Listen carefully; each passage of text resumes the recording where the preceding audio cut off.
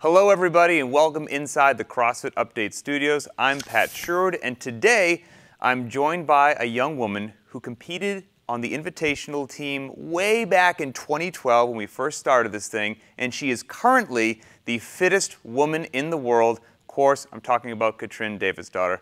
Katrin, thanks for joining us. Hey Pat, thanks for having me. I know it's late over there in Iceland. We appreciate you making time. So first of all, we got to know, congratulations. How does it feel to be the champ? Thank you. It still feels like a dream. Of course, it's a lot of hard work all year, and for that to pay off with winning the CrossFit Games, it still doesn't feel real, but at least it's a good dream.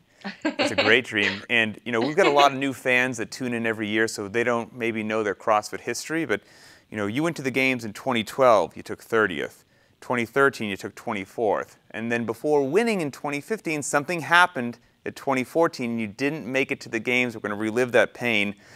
If you go back, you watch the footage, you were crushing events, and then all of a sudden on day 2, event 5, which was 10 rounds of one legless rope climb and a 200-foot sprint, it all kind of came crashing down in round 8. And, you know, we see who's now the champ back then, hands and knees, brink of tears, being consoled. So we can see what happened physically, but what was going on in your head during that event? So legless rope climbs was a movement that was a weakness of mine. So when 10 legless rope climbs for time show up with nowhere to hide, I was really nervous. And I finished 7 rope climbs, and on my 8th one, I fail one, and I immediately crumble. I lost it mentally, and kind of like, I don't know if I immediately just decided that I wasn't going to make the games because I didn't make that one rope climb. Of course, if I would have just got myself together, got myself composed, Sure. like not let it hit it in a big way. I mean, people fail rope climbs all the time. But I didn't make it. I tried again and again, and I didn't make it back up. And that was just too big of a fall. So,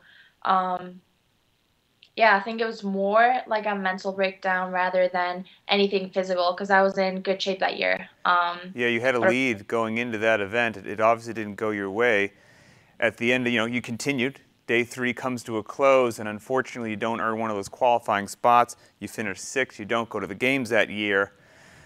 How did that experience shape the woman that we're talking to today?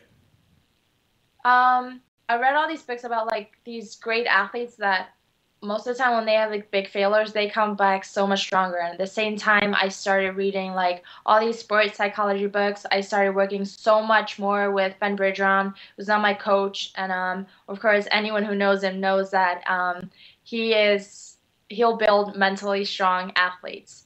And he pushes us so hard and kind of gives us a different perspective of things, and before and after training he'll talk to us, and I think that's kind of been my biggest thing this year is that I've totally transformed as an athlete mentally, and that's something that I think got me to the top this year. That's probably a side that most of us at home watching don't realize. You know, we see your deadlift numbers, we see your Fran, but most of us don't understand the mental pressure and struggle of the athlete. So when you showed up 2015 to the StubHub Center, a very different athlete. We all know how it played out, and then come to the end of the very final.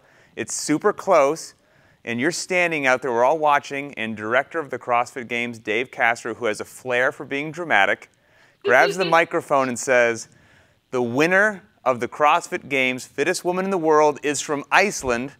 Dramatic pause, and then says, "Your name." After that last year you had, how did that feel? Oh, that's like a feeling that I don't think I'll ever be able to put into words or describe. It's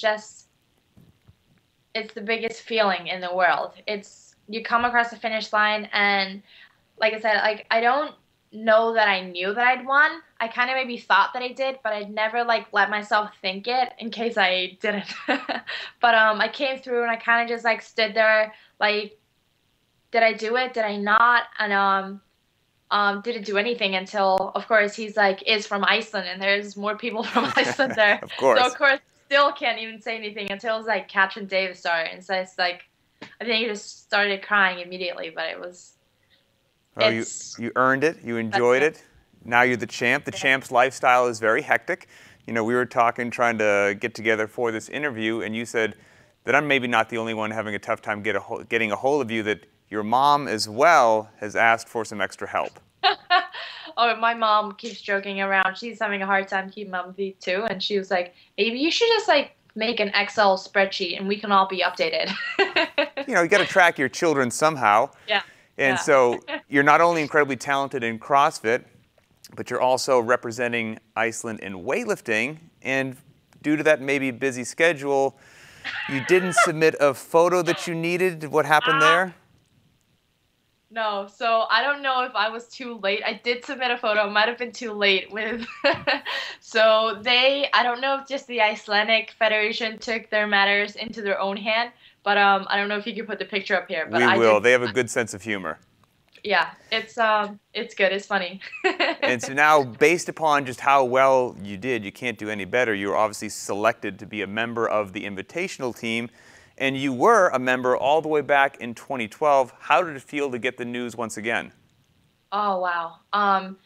That event in 2012 was still like one of my favorite events. It was so fun. It was so good. It was well run. And of course, just to be selected on a team that, I think we were 6 on a team right then, but now to be 4 on a team and just to be selected as part of it is such an honor. And I'm really excited to be back on that team. Well, I think all of Europe is pulling for a victory this year. Last year, in 2014, Europe took 3rd out of 4 teams. So why should we expect better performance this year? Because we're the best team. How can I argue with that, right? I mean, you've got 3 out of 4 podium finishers on your team. So I think the future looks very bright, not only for you, but for the European team as well. So, Katrin, thank you very much, and we wish you guys the best. Thank you. That was, of course, the champ from 2015, Katrin Davidsdottir. If you want to see her and everyone else throwing down at the CrossFit Invitational, it happens December 6th in Madrid, Spain. Get your tickets at games.crossfit.com.